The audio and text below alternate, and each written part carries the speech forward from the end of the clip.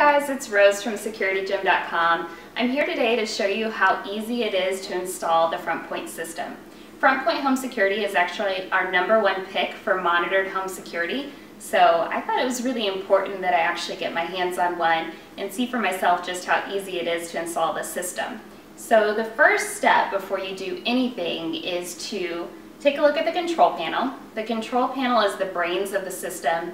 It's what's going to talk to all of the sensors in your house, and also it's what's going to talk to the central monitoring center. So when you get the control panel, you just flip it backwards, and on the back you will see 2 red wires.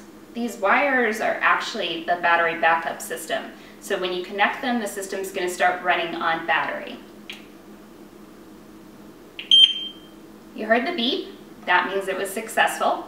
Next step is to plug the power adapter into an outlet. You want to make sure that you choose a location that is central in your house. It's going to be near an entryway, but at the same time, you don't want to put the control panel next to a window or a door or somewhere where it's going to be readily visible to a bad guy. So I chose the kitchen countertop because it's pretty central to the entryways, and at the same time, it's far enough away that nobody's going to see it if they come in. And if you're a bad guy trying to break into my house, I'll just warn you that I have more than one system, so you're not going to make it. My next step is to give Frontpoint a call and to activate the system.